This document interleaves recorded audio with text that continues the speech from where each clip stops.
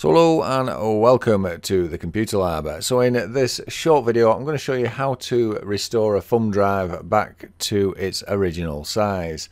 For example, this pen that I have loaded in File Explorer on Windows is a 64 gigabyte and it's currently showing at 32 gigabytes or there or thereabouts. And this is not to be confused with the way that Windows reads gigabytes against gigabits, because you always end up with a lesser size usually when you're viewing these drives within Windows.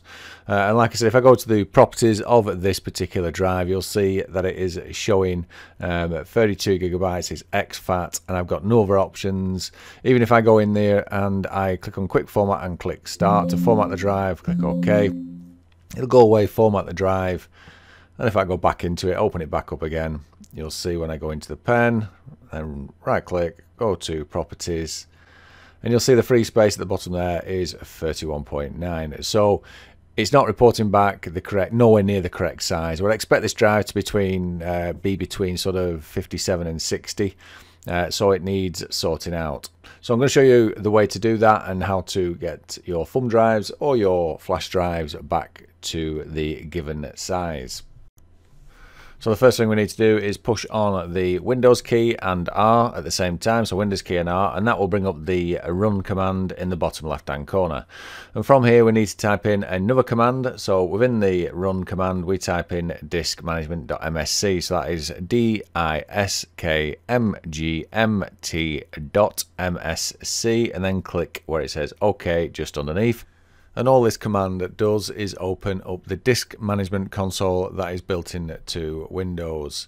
So once the disk management console is open, as you can see in the middle there, and I'll just sort it out so you can see the windows better.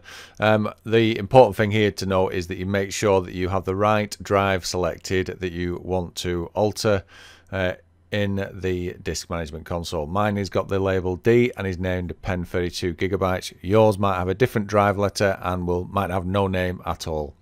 So you can see on my drive it's showing 25 gigabytes unallocated, and it's got on the left hand side 32 gigabytes allocated. And to access the contextual menu, you right click on the mouse and it brings up this separate menu. You can see on the one that's unallocated I've got no options really to do anything with, but the one on the left, that's the one that I'm going to do. So you right click on that and I want to delete the volume. However, before I do that, I want to make sure that Windows File Explorer isn't trying to look inside the drive.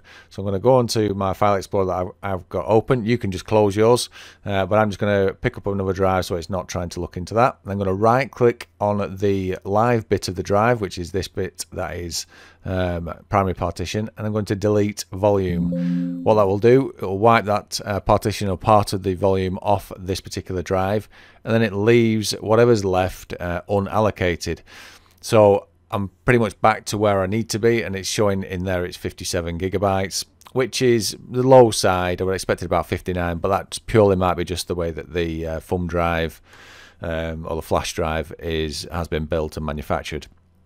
So from here we just need to format the drive. So again, pick up on the drive that we want to format, right click, I'm going to do a new simple volume, click on through the wizard, click next, leave it full for the values, click on next. It's going to assign a drive letter. I'm just going to leave it as it is. That doesn't really matter because that might change depending on when you move it across machines. Click on next again, and then from here you can pick how you want to format it. I'm just going to leave it on NTFS, leave everything default. I'm going to give it a name.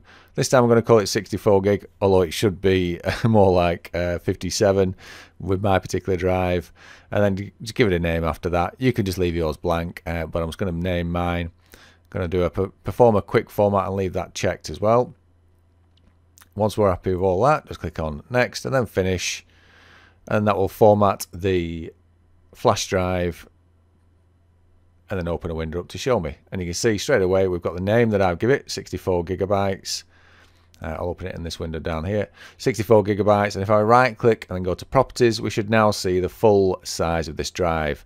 You can see there that I am showing a capacity of 57.3 gigabytes, which is not exactly how it is, but that's pretty much how I expect it if I was converting Maybe expect, like I said, 59 from a 64 gigabytes drive. But yeah, that's how to recover a thumb drive or a flash drive using Windows disk management tool. I'm doing mine in Windows 11, but yours can be done in most of the most recent Windows versions.